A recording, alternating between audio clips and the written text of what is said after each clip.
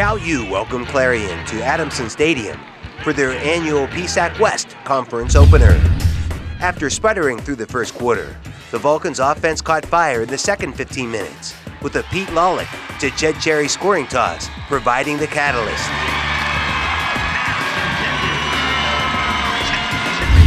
Steve Santilla then forced, recovered, and returned a Golden Eagles fumble 35 yards to stretch the Vulcans' lead to 14.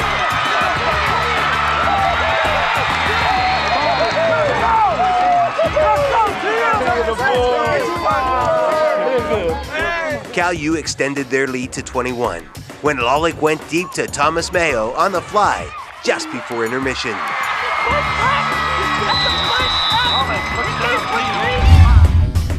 A huge run by Lamont Smith helped to set up another Cal score. A dive by Jeff Knox for his first touchdown on the afternoon.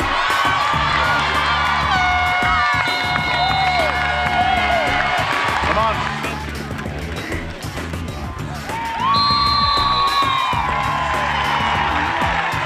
Jeff Knox hurdles into the end zone for another California University touchdown.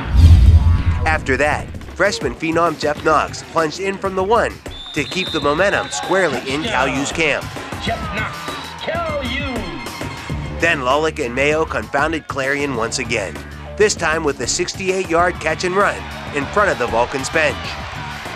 Lawlick posted his second straight 300-yard game passing, while Mayo made it 3 consecutive 100-yard games catching the football.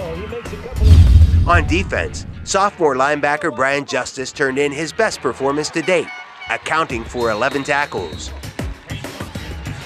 The Vulcans' defense turned over Clarion twice, with freshman D-back Stephon Berman making his first career interception in the third quarter.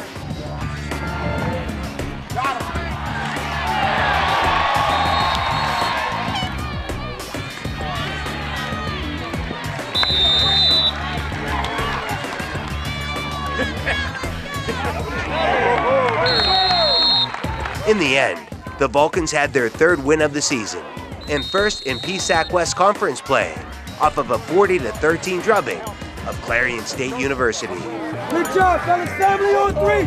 Family on three. 1, 2, 3.